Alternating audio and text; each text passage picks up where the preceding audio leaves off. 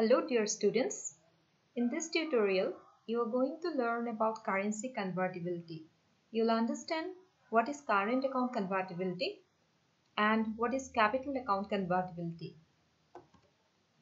Let's begin with the meaning of convertibility of currency.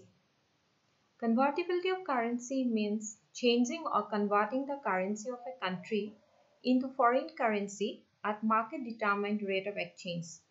Now you note the words market determined rate of exchange. Now market determined rate of exchange means that rate which is determined by the demand and supply of foreign currencies in the foreign exchange market. There is no intervention of government in fixing the rate of exchange. When you say convertibility of rupee, it means those who have foreign exchange in hands, for example, US dollar, Japanese yen, they can get them converted into rupee and vice versa at the market determined rate of exchange. Now, the pertinent question here is why there is need for converting currency? Well, in foreign trade and investment, you will come to know about various transactions that take place, right from import and exports of merchandise goods and services, then remittances of money, their transfer payments, then inflows of capital, outflows of capital. So all this translated into some receipts and payments of foreign currency. Now this foreign currency, say an exporter has earned, the exporter then need to convert it into domestic currency. Then only the exporter can put the money for further investment or for export production in the country. In the reverse way, in case of the importer need to purchase or the importer need to import various maybe material or maybe some machinery goods or maybe some other thing.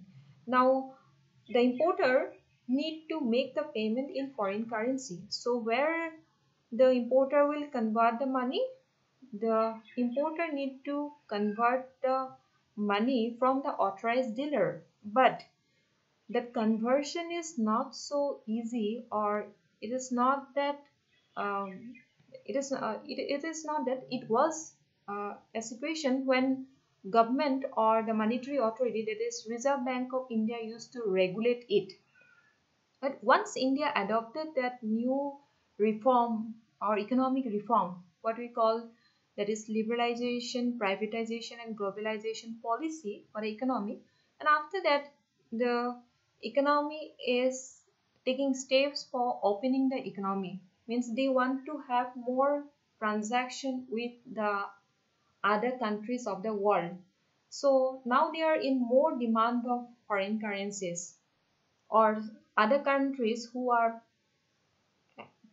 participating with India, those countries are in demand of our currency.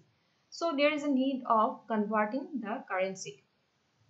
Now, as we already discussed, that various transactions take place, that is import, export, inflows of capital, outflows of capital. So in all these transactions, the conversion of currency is necessary. Now those transactions, if you study the balance of payment account, there you will find that these transactions are classified mainly into two categories. One is current account transaction and the other is capital account transaction. Current account transaction, it includes all the imports and exports of merchandise goods, then invisibles. So invisibles, that means the services. It also includes the payments or remittances of money. Then the capital account transaction, this mainly includes the inflows of capital and outflows of capital, say for indirect investment, then portfolio investment. So these are included in capital account transaction. Now the convertibility of currency in context of current account transaction are called current account convertibility. And convertibility of currency in context of capital account transaction are called capital account convertibility.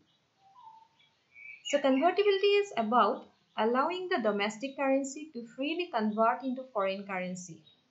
If the convertibility is allowed at the market determined rate with a limit, then it is called partial convertibility.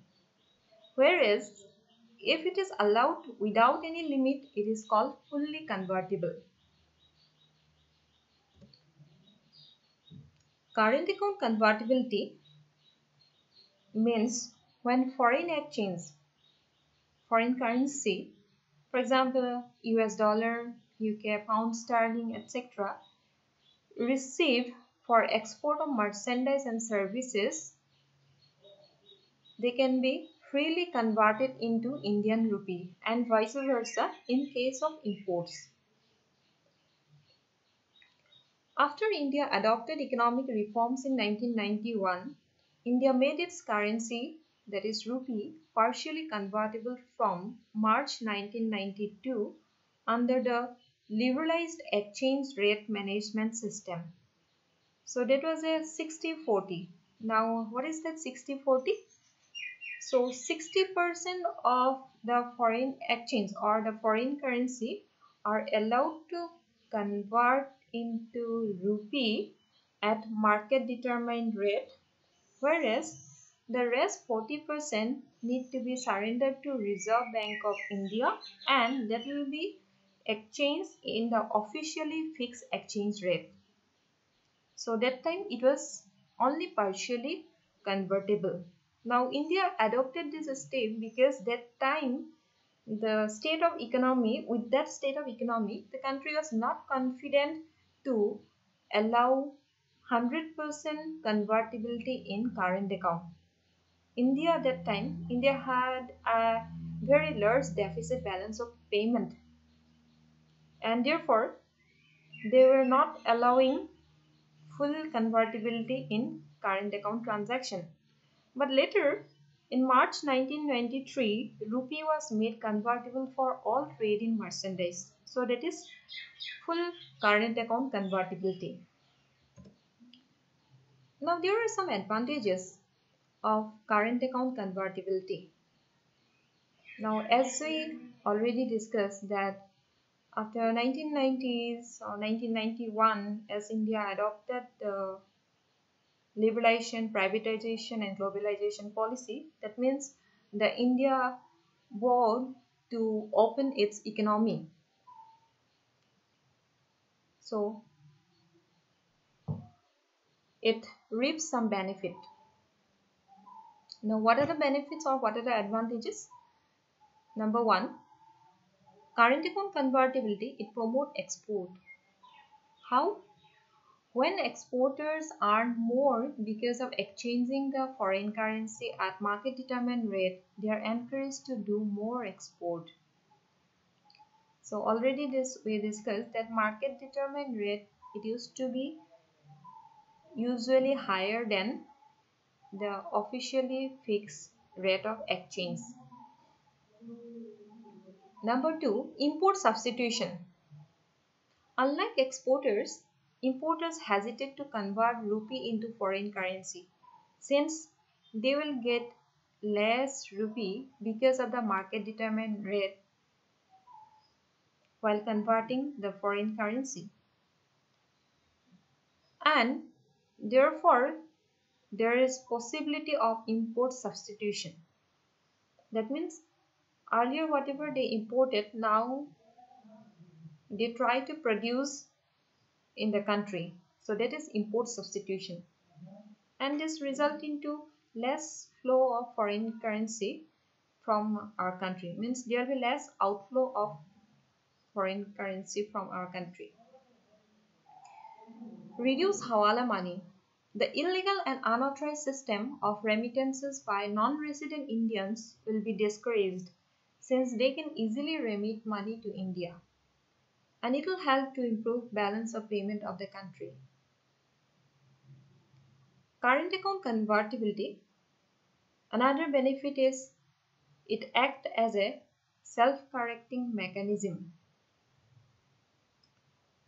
Deficit in balance of payment because of current account transaction get automatically corrected if current account convertibility prevails. It means if the deficit balance of payment persists for a while in the economy, the rupee value go down.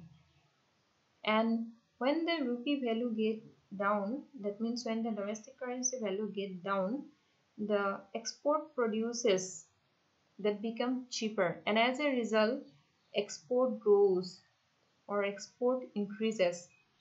And once the country able to make more export, then foreign exchange will be earned. So this is what we are saying as self-correcting mechanism or self-adjustment mechanism. Now, capital account convertibility is the freedom to convert local financial assets into foreign financial assets at market determined exchange rates. In India, full convertibility of capital account is still not allowed. There are limits on investment by foreign financial investors and also caps on foreign direct investment selling in most sectors. The advantages of capital account convertibility: it increases mobility of capital. Capital account convertibility contribute easy mobility of capital. That is, that mobility, that means the inflows and outflows of capital. And this helps the domestic firm to source their capital easily. Another advantage is that easy investment in abroad. Domestic individual investors as well as institutional investors, they can easily invest in abroad. This is another benefit of capital account convertibility. Now, although the country has made full current account convertibility, the country is yet to allow 100% capital account convertibility. There is continuous debate on this 100% convertibility in capital account. There are many doubts, and some of the arguments against capital account convertibility are like high volatility of market. So volatility means frequent fluctuations or the market become unstable.